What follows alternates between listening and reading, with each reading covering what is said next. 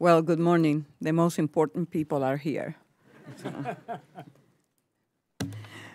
The committee will come to order, and I thank everyone for joining us this morning, and I want to especially thank the witness for being here with us today. This morning, the committee will examine the management and performance of SBA's Office of Credit Risk Management, otherwise known as OCRM. It's responsible for conducting oversight of SBA's lender, and it is $120 billion, 7A and 504 loan portfolios. All of us are acutely aware that access to capital plays a vital role in the success of our nation's 30 million small businesses. Without it, small businesses cannot stock their shelves, pay their employees, or upgrade equipment. Capital is the key to unlocking opportunities to grow and create new jobs in the local economy. Yet, this committee has heard from numerous small businesses from across the country, and they consistently tell us that one of the biggest challenges they face is accessing affordable capital. The SBA 7A loan program plays an essential role in filling the gap left by the private markets. In FY 2019, almost 52,000 small businesses were approved for 7A loans, injecting over $23 billion in long-term capital into local communities across the country and supporting approximately 500,000 jobs. To optimize SBA lending programs, the SBA established the Office of Credit Risk Management within the Office of Capital Access. OCRM conducts reviews of lenders to ensure that they are complying with the program requirements. While the office played an important role in lender oversight, unprecedented growth in the program, combined with deficiencies identified by GAO in SBA's credit risk management, prompted congressional action. To that end, Congress passed the 7A Lending Oversight Reform Act, which codified OCRM and gave it the tools needed to conduct proper oversight and hold non-compliant lenders accountable. Today, I would like to learn more about how the SBA is implementing the legislation. The regulation was expected to be finalized months ago, so I am eager to hear when the final rule will be published. Secondly, I would like to find out what is currently working at OCRM and what more can be done to address the ongoing concern the Inspector General has with high-dollar early default loans, which present a significant credit risk to the 7A program. And finally, I would like to know more about the steps you're taking to address the concerns of the Inspector General's November report. The report highlighted some areas where there's room for improvement, and my motto always is, if it is not perfect, let's make it better. So, on the heels of the IG report and in anticipation of SBA's budget submission to Congress, this hearing is a timely one. We look forward to hearing from the Director of the Office of Credit Risk Management, Ms. Susan Strite, regarding the challenges she has faced since taking over at OCRM, as well as whether there are any additional tools Congress can provide OCRM as it works to continue strengthening the 7A loan program. Again, I want to thank the witness for being here today, and I now yield to the ranking member, Mr. Shabbat, for his opening statement. Thank you, Madam Chair, and thank you for holding this hearing. Financing for a small business, entrepreneur, or startup is the fuel that turns the nation's economic engine on and propels it forward. It can be the key to transforming an idea into the next great American product or service. Unfortunately, as our economy moves forward, access to capital remains one of the top challenges for the nation's job creators. When financing options are limited, small businesses have the option of turning to the SBA, the Small Business Administration, and its numerous lending programs. These public-private partnerships offer government guarantees based upon a multitude of factors. Annually, these programs provide capital assistance to small businesses all across the country, including in America's greatest state, Ohio. However, with any federal government program, vigorous and comprehensive oversight is mandatory to safeguard American taxpayer dollars. While this committee conducts congressional oversight, the SBA also dedicates an entire operating unit to this endeavor. The Office of Credit Risk Management is charged with overseeing lending partners and monitoring program risk. Last Congress, the chairwoman and I led efforts to codify this office and to ensure that it remains a top priority moving forward. That's why it's critically important that the office's director is testifying today. I'm looking forward to a productive conversation that examines each program's performance and each program's risk. Additionally, I'd like to hear how last Congress' oversight bill has been implemented and whether it has provided the tools necessary to access and to assess and guard against risk within the 7(a) loan program. Each program is unique. Thus, each program requires its own specific oversight plan. I'm looking forward to examining each program at this hearing. The timing of this hearing is fortuitous because in the coming days, we'll receive the President's budget and each agency's congressional budget justification, which will include fiscal year 2021 requests. These important documents add another layer to the monitoring of these programs. I know this committee would like to continue to work with the SBA to ensure these programs run effectively and efficiently on behalf of the small businesses that truly need the SBA's services. I want to thank the witness for joining us this morning. Welcome the conversation, and I yield back, Madam Chair. Thank you, Mr. Shabbat. The gentleman is back. And if committee members have an opening statement, we will ask that they be submitted for the record. I would like to explain the timing rules. The witness gets 5 minutes to testify, and members get 5 minutes for questioning. There is a lighting system to assist you. The green light comes on when you begin, and the yellow light means there is 1 minute remaining. The red light comes on when you are out of time, and we ask that you stay within that time frame to the best of your ability. I would now like to introduce our only witness today. Our witness is Susan Strike. Susan joined the SBA in 2016 as Director of the Office of Financial Program Operations, part of the Office of Capital Access. She became Director of the Office of Credit Risk Management in 2017. Prior to joining the SBA, Susan spent her distinguished career engaged in SBA lending, working with a diverse array of financial services organizations, including a 7(a) bank, a CDC delivering the 504 program in Arizona, and a small business lending company with a national footprint. More recently, Susan served in senior consulting roles with Booz Allen Hamilton and FI Consulting, leading projects with USDA's Office of Rural Development and the U.S. Treasury's CDFI Fund. Ms. Strike, you are now recognized for 5 minutes. Thank you for being here. Thank you, Chairwoman Velasquez, Ranking Member Shabbat, and members of the committee for inviting me to speak today. It is my pleasure to appear before you as we start this new calendar year. As Director of SBA's Office of Credit Risk Management, or OCRM for short, I'm responsible for the oversight of lenders participating in the Small Business Administration's business loan programs. I bring to this position over 37 years of lending experience and a commitment to the small business community and the lending partners that serve them. In 2016, I was selected by SBA to serve as the Director of the Office of Financial Program Operations in the Office of Capital Access.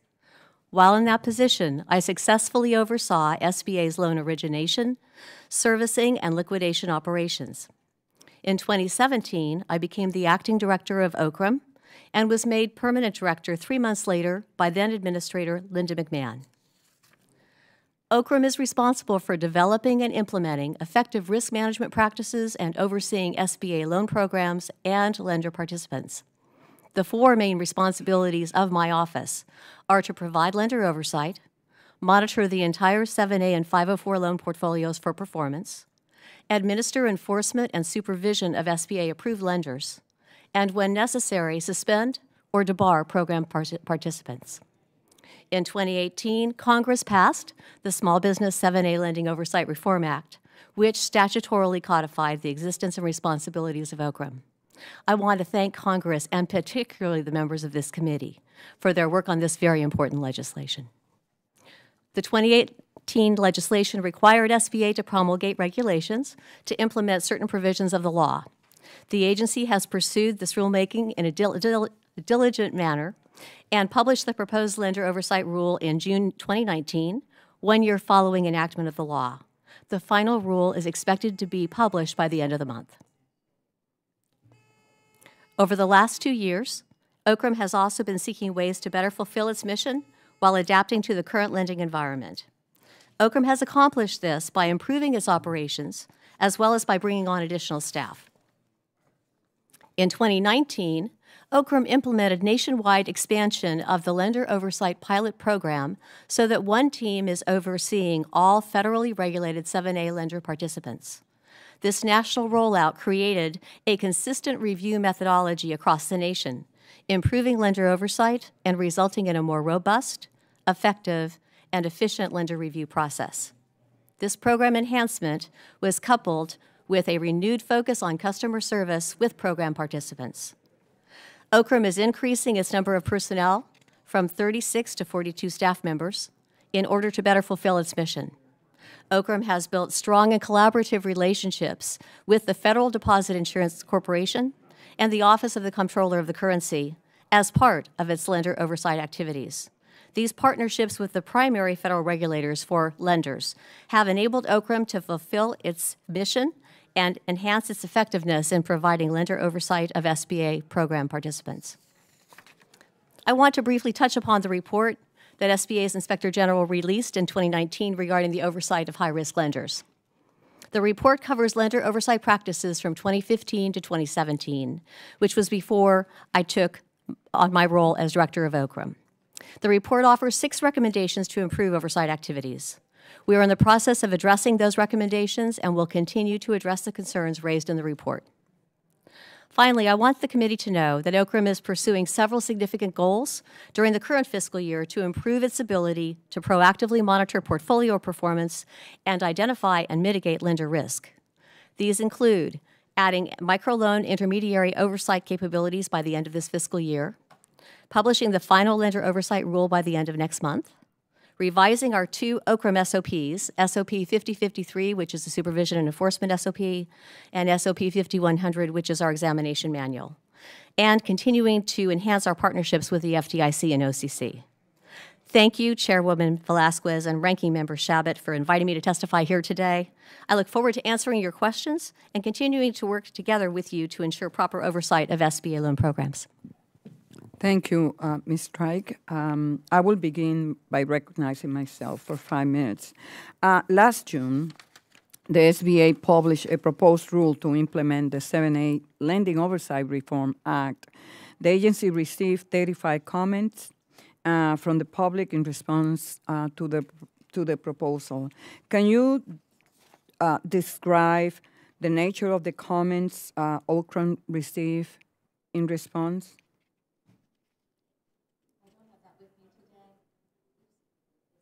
Mm-hmm. Oh, thank you. Okay, sorry. I don't have that information, that level of granularity with me today. I'd be happy to get that for you if you'd like. Sure. Thank you. And I'm happy to hear that the rule will be published at the end of this month. Will the rule be significantly different from the proposed rule, the final rule? No, not in my estimation, not significantly different. Okay. The IG has an ongoing high-risk 7 loan review program to see if high-dollar 7A loans that defaulted early were originated and closed in complying with SBA's rules. The IG has identified numerous such loans that have created a considerable credit risk to the agency. What specific action items are you taking to make sure non-compliant lenders are held accountable? So, Chairwoman Velasquez, the primary responsibility for that activity actually resides with my former team, the Office of Financial Program Operations, and they work closely with the OIG on those issues throughout the year and try to resolve them as quickly as they can. Now, how it impacts OCRM, as we are involved in lender oversight and reviews for those lenders that have actually originated those loans, we are looking and collaborating with our team members over in OFPO to see how we can actually build upon what they're learning and make sure that we're collaborating and learning from one another, how we can help coach that lender into doing the right thing from a compliance standpoint going forward. The Oversight Act gave you additional tools to deal with program violations. How and how often have you used them? We have approximately, in a variety of ways, ma'am. We have approximately 40 lenders on the watch list, which means that they're under increased supervision. That list changes almost monthly depending upon... What type of supervision? Are you coaching them?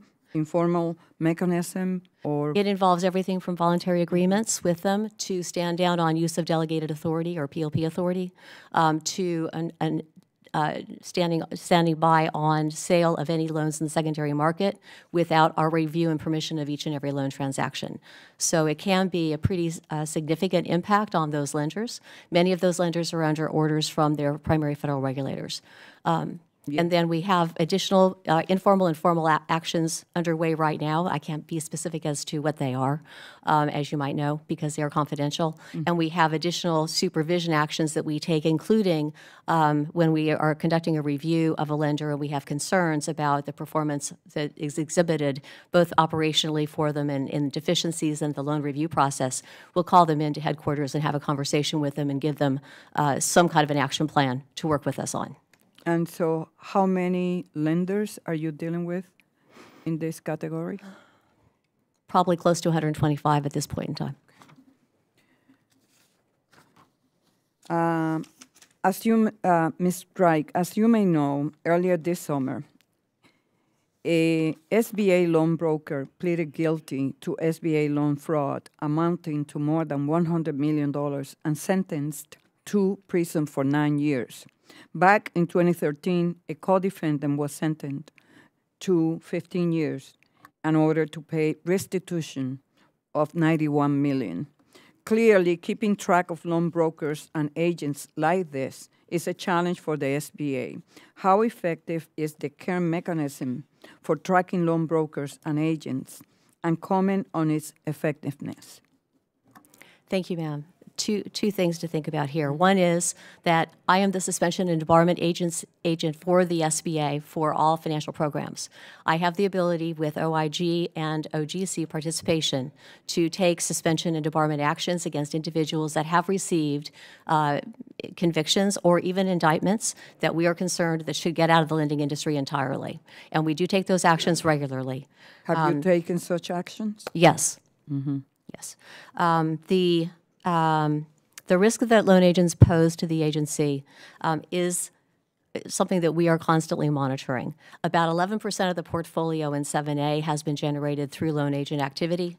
We work closely, as the FDIC and the OCC guidance has been provided to their lenders. We work closely with the lenders involved that have those contractual relationships with loan agents, and we work with them to manage, to see how they're managing the third parties that they retain, including loan agents. When we have an upcoming review of a lender, we ask them if they have third parties involved in their SBA loan operation at any stage. We find out that they do have third parties. We get copies of the loan agreements that they have, of the contracts that they have with those agents. We review those as part of our overall review, and then we ask them to, for each one, we ask them to complete a 9-page questionnaire to give us much more detail about what's going on with our lender relationship and what services they provide. That gives us a great deal of information. Now, that just began about the last 6 months, so we don't have lots of comprehensive data yet, but we are gathering it in hopes that it will give us insight into how we can manage that and monitor that more closely. So, last point. Yes. Do you have enough staff to keep track of loan brokers? Ma'am, I think it depends on what you mean by keep track. In terms of monitoring the risk in the portfolio and their performance for lenders, yes, at this point we do. Okay. Now we recognize the ranking member. Thank you, Madam Chair. Thank you for being here today, Ms. Drake. As you know, Congress passed and President Trump signed into law the Small Business 7A Lending Oversight Reform Act in the last Congress. While there are many provisions in the law that strengthen the SBA's ability to oversee risk, I want to touch on just one that's essential for the program to serve small businesses that truly need the SBA's resources. Could you walk the committee through the credit elsewhere test and how your office monitors that? So the legislation that you passed last year and I would expect we'll see something like this in the rule. The credit and we have SOPs that designate what the credit elsewhere rule means and how lenders comply with it. And it's very specific in the SOP in SOP 5010K, and we apply and interpret that in our reviews of lender files so that we can determine whether or not they are actually maintaining compliance with credit elsewhere. The challenge with credit elsewhere, frankly, has been that we don't have an easy automated electronic solution at this point in time to check the box and determine how many of each reason for credit elsewhere not being available the lender may have actually checked. So it's a bit of a manual exercise for us right now in the loan review process. Just to give you an idea of the volume of loan files that are reviewed, the federally regulated team reviewed 2,000 loan files last fiscal year, and that did include the SBA supervised loan files that were reviewed. Each and every one, we are manually keeping that information on spreadsheets at the moment in hopes that eventually we'll be able to actually have a database that we can include that information on and make it easier to query and gather that information and share it with you more specifically. Thank you. How often does it occur that lenders violate the credit elsewhere test? It's interesting that you would ask that. We had a meeting about this just the other day, wrapping up 2019 reviews, some of which the reports, or some of them, are still getting completed and getting out. And we only have one lender in all of 2019 that really, in our opinion, was egregious with regard to not documenting credit elsewhere to our satisfaction. And that lender we've talked to that lender. That's good to hear. Thank you. Congress was notified this time last year that the 7A loan program required a $99 million subsidy to continue operating in fiscal year 2020. In the coming days, we're set to receive the fiscal year 2021 numbers. Will the 7A loan program and/or the 504 CDC loan program require a subsidy moving forward? I'm sorry, I won't be able to answer that question. The Office of Capital Access and OCRM are not at all involved in determining what the subsidy model, components are and how it's going to be developed. That really resides with our OCFO office. Anticipating that answer, let me ask the question in another way. How have the 7A loan program and the 504 loan program performed this year compared to last year? So I would say that overall the entire portfolio is performing well, both in 7A and 504. 504 defaults are at a remarkably low level. 7A, we've seen early defaults in 7A creeping up slightly year over year, but not changing dramatically and are not presently a cause for concern. Okay, thank you. As you stated in your testimony, the SBA lending programs are reserved for, quote, credit-worthy small businesses that otherwise would not be able to access capital to start or expand their business, unquote. We want to continue to work with your office to ensure the appropriate small businesses have access to these programs. What, if any, additional tools do you think that you might need at your disposal to meet this mission? Anything come to mind? Thank you very much for asking. I think at this point we're still trying to digest all the changes that have come about because of the act that you all were so wonderful to provide for us, and the additional authority provided to us. We're actually also making changes organizationally and functionally to make sure that we can do everything from a regulatory standpoint that we're charged with and do it well. We want to, obviously, interest is in sustaining program integrity for the long term and serving the needs of the small businesses who really need access to capital. So I think we need a little more time to digest everything before I can recommend anything new that we might need in terms of authority. Thank you very much. Since I'm in single digits. Is however much time I got left, I'm going to yield back rather than go over here. Thank you. Yield back. Thank you. The gentleman yields back. And now we recognize the gentleman from Pennsylvania, Mr. Evans, for 5 minutes. Thank you, Madam Chairperson. For the 7A loan program, SBA is not the direct lender. Instead, it relies on private sector lenders, and these private sector lenders are mostly banks, but also include small business lending companies. Fintech lending has become increasingly popular for small business looking for loans. Are there any plans for the SBA to engage with fintech lenders, and do you think it should? Thank you for the question. I appreciate it very much. We have talked to a number of fintech lenders through the course of the last couple of years. There isn't a easy relationship between what they do and what we do at this point in time, but we're learning from one another. And the result of just that concept of quick decisioning and internet-based applications has helped foster the Lender Match program at SBA. You may have heard of that. It's an online application that is actually free to the borrower or the proposed borrower and enables a number of lenders in participating in the 7A program to review applications that come in right to the SBA website. It's a very successful program. It's actually going forward and being improved now. And by the end of, I believe, March, we're going to have a Spanish version of Lender Match. So you are going to engage with fintechs? It's a very similar approach to the fintech solution because it is an internet-based application. Yes, that's similar. It's not. We're not really working through one of the fintechs to do this, however. Did I answer your question, sir? Yes, you did. Okay.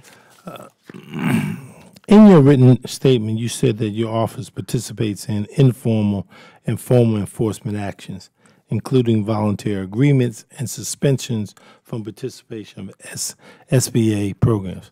How many enforcement actions did your office initiate in 2019, and what were the nature of these actions? In 2019, we had informal and formal enforcement actions. I think it was 5. We have since then taken additional actions in fiscal 20, and we are continuing to be rigorous in our approach to suspension and enforcement activities. The informal activities generally involve calling a lender into a headquarters meeting, which is actually a very serious occasion where we sit down with them and we ask them if they understand why they're not compliant with our requirements and what we can do to get them on track. We want them on a compliant path, obviously, to go forward.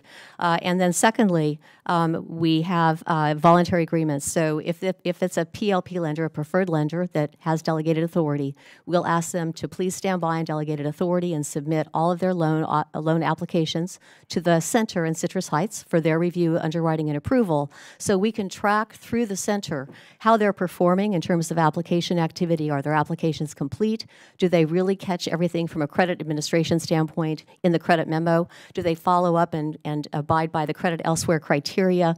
All of that can be checked by the center, and they feed that information back to us. When we think that they've solved their problems and they're performing well, then we're willing to let them use delegated authority then, again, but not until then. This is somewhat of a piggyback on the chairwoman's question earlier about resources. The 7A loan program has been rapid growth in recent years. And in fiscal 2012, the program approved $15.2 billion in loans. By fiscal 2017, that number increased to $25.4 billion. Ms. Stryker, how has your office adapted to this rapid growth, and does it need additional resources to provide effective oversight of credit risk? I think what I heard you when you was responding to the chairwoman, you said, kind of gave an answer that wasn't that clear to me. Okay, happy to have you provide additional information. We have a great data warehouse called the Loan and Lender Monitoring System, LLMS for short, is managed for us by Dun & Bradstreet. And that system provides great data analytics for us to measure performance by loan segment, by industry type, by geography and a variety of other segmentations that we can perform of the portfolio to identify where risk is in the portfolio, where emerging risk may be, and then what we need to do to mitigate it. So that information is readily available from LLMS, and we use that information weekly, monthly, quarterly, semi-annually, and annually. Intense deep dives into certain aspects and segments of the portfolio give us great data to use to determine what kind of course of action we, as a risk identifying and mitigating group, have to proceed to make sure that we have managed risk in the portfolio for 7A. Did I do a better job of answering that question? Thank you very much. The time has expired. Yes. Thank you. Now we recognize the ranking member of the Subcommittee on Economic Growth, Tax and Capital Access, the gentleman from Oklahoma, Mr. Hearn. Thank you, Madam Chairwoman, Ranking Member Shabbat. Director Strike, thanks for being here. As a ranking member of the Small Business Committee, Subcommittee on Economic Growth, Tax, and Capital Access, I understand the need for small businesses and entrepreneurs to obtain access to capital. Additionally, as a founder of a small community bank, I also understand that heavy financial risk involved with lending and loan programs such as this, sort of a loan of last resort, if you will. I have experience with both the banking and the business side. I find it's essential that we have the necessary checks and balances in place to ensure that the SBA's loan programs are being properly executed and that the government isn't being taken advantage of due to lack of oversight. So thank you. As you know, the 7A loan program gives small businesses the opportunity to gain access to capital who often don't have the capacity to gain funding on their own. This successful program has provided nearly 52,000 loans for small businesses and entrepreneurs across the country, and the program operates by taking fees which allow the SBA to run the loan program efficiently while also protecting our taxpayers. These built-in fees meant to cover all program costs have been sufficient until recently, as the 7A program claimed the need for a $99 million subsidy in FY20. As someone who has successfully managed budgets his whole life, this was very concerning. It was concerning for every member on the panel, the chairwoman, on both sides of the aisle here. To go from self-sufficiency to reliance on a $99 billion subsidy leaves me with numerous questions, including the following. And I appreciate I've been listening to you for short minutes here, and you've got answers. When your former CFO was here, he seemed not to have any answers to the tough questions, so thank you for coming prepared to answer questions today. Director Strike, what performance characteristics contributed to the 7A loan program needing subsidy? Was it performance declining? What are you seeing today? You've described some of those as I was walking in here. Could you talk to us about what are you needing? So, Congressman, I don't have specific information into the components into the subsidy model that was created by our OCFO office in conjunction with OMB. That information is closely held, and they segregate that away from those of us that actually are involved in the capital access side for purposes of, making sure that we're separated. You're in credit risk, and Right. I don't want it to be confrontational, but you're in credit risk, so you look at a lot of actuarial data, you look at historical data. We don't ever throw that away.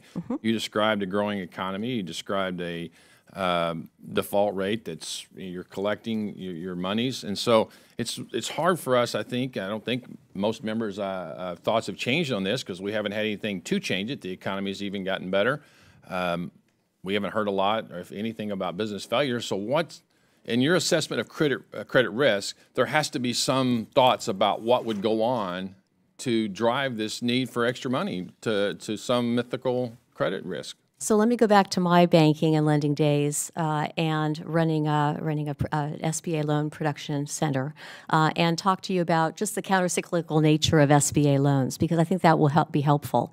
During the Great Recession, SBA lending really took off, and we did a lot of we put in the portfolio a lot of really high credit-worthy borrowers because the banks and others, as you might recall, stopped doing lending almost entirely. So the only way some of these borrowers could get money was through the SBA loan program. As a result, with the economy being strong, that has been those loans performed really well. Now those loans are refinancing and going conventional because the conventional credit box during a strong economy has actually been opened up. As a lender, if you have a conservative credit box during tough times, you have a more open credit box, as you probably did at your community bank during good times. And as a result, more loans are going through that process conventionally, which is really the purpose of the program, and then we are getting loans that may be a little higher risk and falling outside of the new conventional credit parameters. If I may stop, because I got one other question, but I like the word you just put in there, may be. They haven't proven to be, and so they're not based on really historical facts. They're based on presumption, and so we haven't seen that yet. Let me ask you this last question before we lose our time here. As a result of the 7A loan program having a subsidy, what has your office done to ensure taxpayer dollars are being protected moving forward? So we identify through each of our lender reviews, targeted and full reviews, we pull credit files, loan files from the lenders, and we review each and every page of each and every file, usually thousands of pages, to make sure that they're being compliant with SBA's requirements. If we identify deficiencies during those loan file reviews, we communicate that information back to the centers that are involved in the operations side, the origination and the guarantee purchase centers, through the CRON, which is a electronic communication tool. We tell them where to focus their attention if that loan goes into default and ends up with a purchase request to honor the guarantee at the NGPC, which is the National Guarantee Purchase Center in Herndon. Then that financial analyst that pulls that information up on the CRON can go right to that part of the file, identify whether there's a deficiency that's material, and if so, can either repair or deny the guarantee. That enables us to make sure that we're not providing dollars, taxpayer dollars, unnecessarily and inappropriately to a lender who's done the wrong thing. Thank you. Madam Chairwoman, if I may, I'd like to recognize the fact that the SBA sent us somebody that actually has answers to some of our questions. I really appreciate that. This is a refreshing follow-up to the former member that was here. Thank you. Thank you. Time has expired, and now we We don't compliment witnesses around here that much, so that's pretty good. That's a rarity. The gentleman from Illinois, Mr. Schneider, for 5 minutes. Thank you, and Madam Chairwoman, thank you for having this hearing. Ms. Strike, thank you for being here and sharing that. I will echo the comments of my colleague, Mr. Hearn. I think that's important. I think he was touching on some important issues as you related the counter-cyclicality of the portfolio within the SBA. And as the economy is growing, access to capital is still critically important, especially for small businesses who struggle even in conventional lending markets to tell their story. Often they may not have the track record of a larger business or a more tenured business. It's a startup. And so these opportunities are vitally important to continue to grow our economy. At the same time, while I think it's important that SBA lending be easily accessed, efficient, effective, we need to monitor and manage the credit. As you are implementing the recommendations of the OIG report, as you're looking to the future, what are some of the key things we need to do to make sure that we are protecting against inappropriate risk, identifying and addressing it when lenders are behaving inappropriately, but making sure that we maintain that access for small businesses to get the capital they need to grow their businesses? That's a great question. One of the challenges that we are working with across all of our capital access team, especially our Office of Financial Assistance and our Office of Financial Program Operations, is what kind of additional training we can provide to lenders on a regular basis through our district offices, through the Office of Field Operations, as well as directly. We did 16 conferences last year alone, both district level, regional, and trade associations. We do webinars regularly. The whole goal is to make sure that lenders don't do the wrong thing, don't make a misstep. There's nothing worse if you're a small business person and relying upon your bank to be judicious in the amount of credit they're willing to give you than to have them give you too much, you can't afford to repay it, and all of a sudden then you're in trouble. Right? So we used to say, very similar to the medical community, at first do no harm. Right?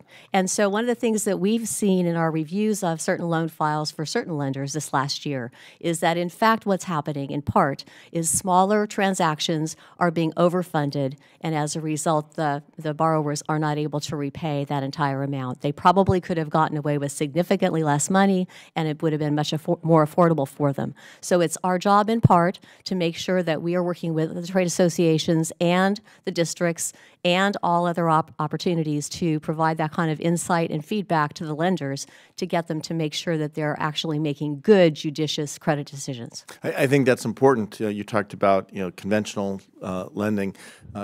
Oftentimes here we're talking about unconventional ideas, unconventional risks. That doesn't mean they're inappropriate. That doesn't mean they are outside the range of what is an acceptable risk. But if you take them too far, I like to say I grew up near the mountains, and I'm very comfortable driving on mountain roads. I tend to keep both wheels on the road and in the center. I try not to go too far to the edge, and that's what I want these small businesses to be able to do, to take the risk, to make the ascent, but to do it in a way that is supported by the lenders. So I think it's important to communicate that. How do we, taking that a step further, how do we make sure that, and this may be outside your role, that the lenders are getting out to the marketplace so that small businesses understand what's available to them, that there is an opportunity to get capital to fund their ideas and invest in their business, but to do it in a way that's prudent and appropriate for them? That is an interesting question. When I started in this business in 1981, as a 503 lender, nobody knew what SBA was, but they were horrified that they might, as a small business borrower, need to access any capital through the SBA. It was a terrible reputation. So we had to try to figure out how to sell everything by developing some kind of credibility with the small business borrower first. That's not true today. Right. Today, wherever I go, I like to talk to entrepreneurs, restaurants, my physical therapy office. I like to ask them, how did you get to this point? And I love hearing them say, well, I got an SBA loan. And then I always ask them from whom, because I just like to know who's active in each marketplace. And I just think it just speaks to the fact that lenders generally many lenders really like this program, and they really are out there offering it to the marketplace in a very active way. That's wonderful. They're an adjunct to our educational opportunity for the marketplace. Right. And just to close, I'm a little bit past my time, but the role that we can play as members of Congress in engaging in our community, we have seminars, roundtables, we bring entrepreneurs together to say, hey, we can make a difference, and I look forward to continuing that. I yield back. Gentleman yields back, and now we recognize the gentleman from Tennessee, Mr. Burchett, for 5 minutes. Thank you, Chair Lady, Ranking Member. It's always a pleasure being here, ma'am. And thank you, ma'am, for being here with us. And let me make sure I got the name right. Strike, is that how you say it? Just like strike through and you're out. Yes. All right. Well, birch it, just like the tree, and birch like the tree, and et like I just ate lunch, which I didn't, but the Chair Lady always promises me she's going to bring me a meal, but she never does. So anyway, that's just what happens here in Congress, I guess. But does the Office of Credit Risk Management need any additional oversight tools to further protect our taxpayer dollars within the microloan program? And if so, what would you request? That's a great question. I can't answer it today. We have as our goal to take on microlender oversight in 2020, but we are just starting to recruit for that position, and we'll be taking over the oversight that the program office has been engaged in heretofore. So in another 3 to 6 months, I'll be able to probably answer that question much better than I can today. Okay, that was an honest answer, so thank you. Let me ask you one more. What is the current oversight plan that the Office of Credit Risk Management has in place to oversee the microloan program? So microlenders, as you know, are intermediaries for us. We provide a loan to them, and they actually provide the loans to microlending opportunities usually within their community. And they do that very well.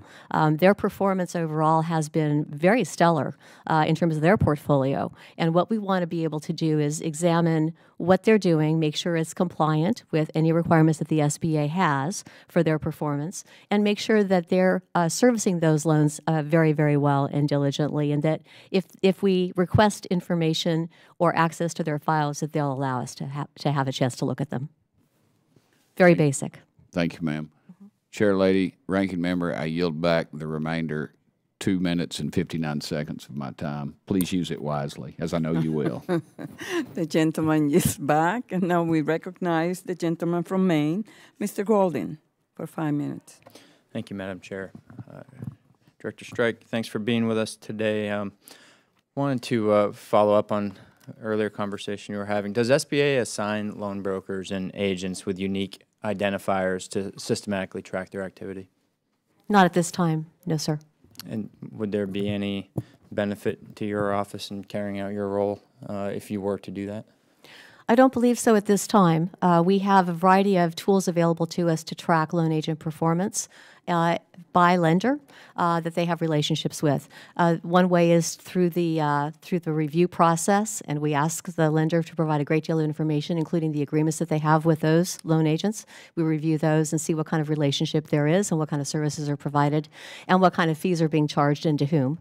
We also have the Form 159, which is a form that really gives us a great deal of information for any fees that are charged during the course of a loan origination, whether it's by the lender or by a loan agent. And we use that information and are just starting to aggregate that so that we can determine and monitor loan agent risk and performance of each individual loan that they've referred into a specific lender. If we see that there's a trend that a lender specifically with a relationship with a loan agent is experiencing challenges with their portfolio performance, then we're talking to them about why they're continuing to accept referrals from that loan agent if in fact their performance is less than adequate. You have a good level of confidence that you're pulling in the information that you need to have visibility and that it's compiled in a way that's easy for you and your staff to put it to good use. Well, we're certainly getting the information. We're still working on the best way to compile it and access it so that it's easier to automate and electronically available to us. Thank you very much.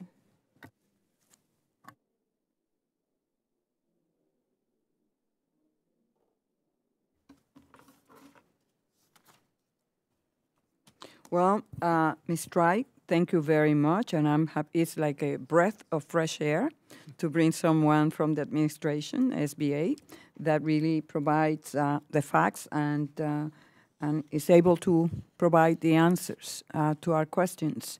And I really feel confident that you're doing a very good job. Thank you.